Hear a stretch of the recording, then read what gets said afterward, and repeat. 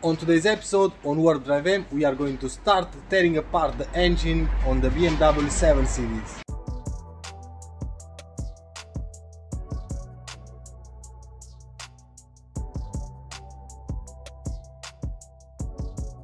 We are going to start by fixing the Peugeot. In this episode, I have to pick up the water hose and the headlight trim, and we are good to go. And after that we can drive this car again. I've just picked up the water hose for the Peugeot. I hope it's going to fit because it looks like it's a little bit small. I'm not really sure. Maybe the other one was too big because it exploded.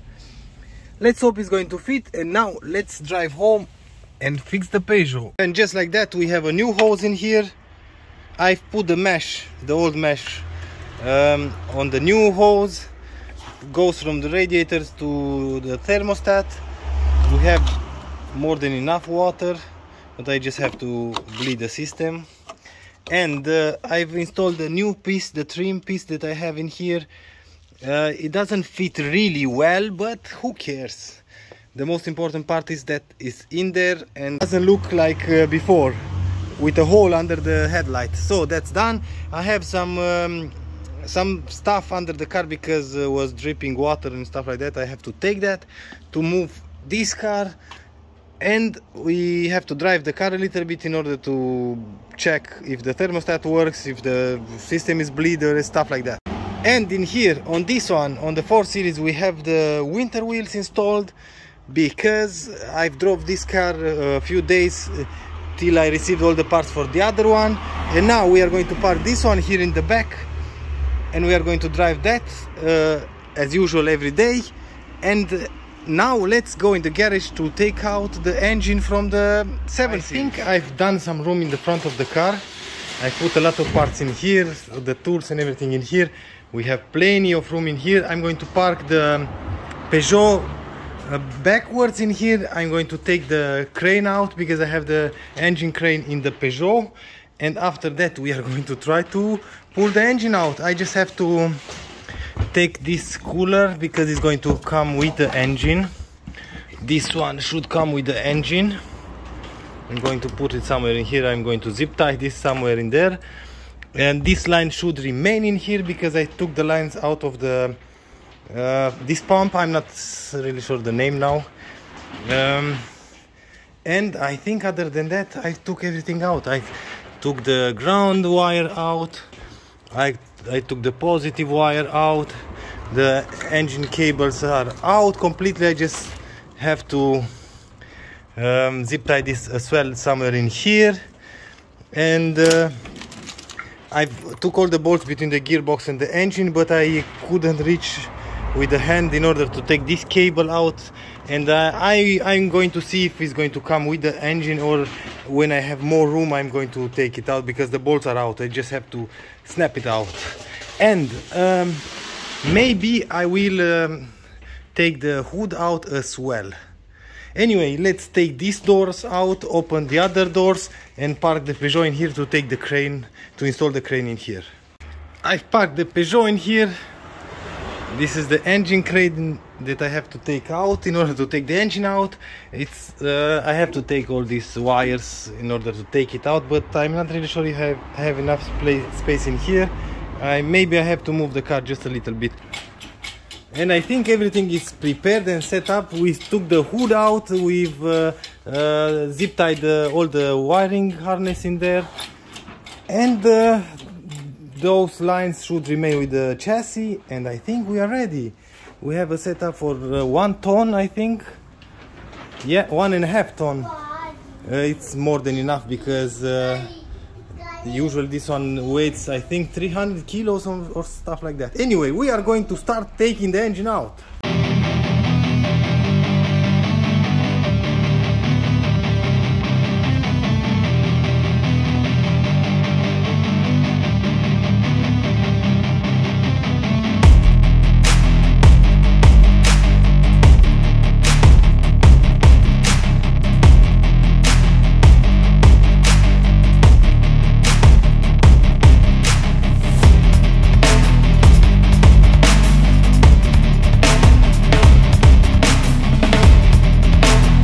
it's out. Oh my god, we have a storm again. But I'm going to update you tomorrow in the morning, because we will have more light and we are going to start tearing apart this engine, and we are going to prepare everything for the new engine to go back in. I've supported the gearbox just a little bit, but I'm going to do more tomorrow. It's finally out. It took a while. It was a little bit complicated because in the process I removed this cat in order to completely take it out, because this one was stuck in there. Maybe you can see I ripped a little bit the heat shield, and after I removed this cat I was able to take the engine completely out. I put something on the gearbox just to sit on something, not on the drive shaft or on the mount. Other than that, I think I've done a pretty good job, because I didn't broke any line, anything. In here the engine is complete. What I've noticed is that the lines for the gearbox, the holders, the plastic holders are broken, so I have to order this one new, and I have to take everything out from this old engine in order to swap on the new one when I will receive the new one. And I'm not really sure if I want to take the engine apart now, because I might sell it as is and somebody wants to rebuild this, maybe, I'm not really sure. But if I'm going to tear it apart, I cannot sell it, and I will lose, I'm not really sure how much money, but I'm going to sell it as is. And in the next episode we are going to start tearing everything apart from this engine, in order to prepare everything for the new one. We are going to clean first everything in here. We are going to check the engine mounts if everything is okay, and yeah, I think we just have to wait for the new engine.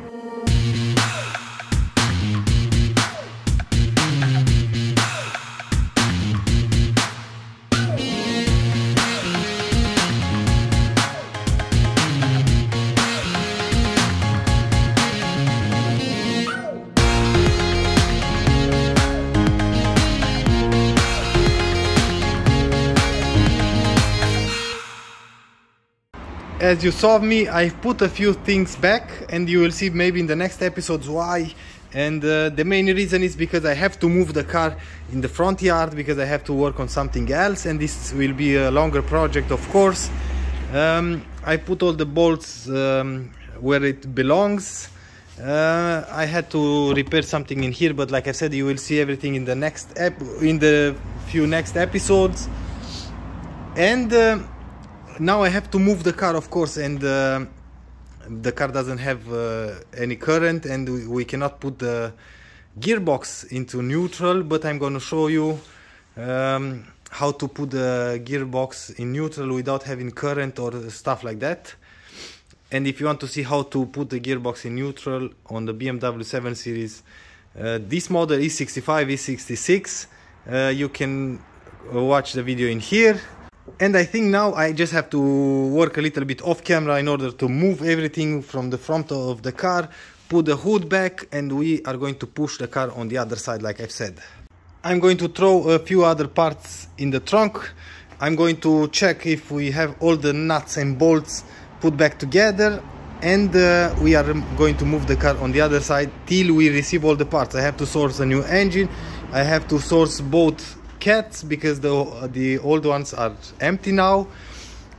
And after that, of course, we need a lot of new gaskets and plastic covers and stuff like that. And when we have all the parts, we are going to start to rebuild this one. Maybe in this process I'm going to remove the gearbox as well, because it will be way easier to put the engine with the cats on, and after that the gearbox.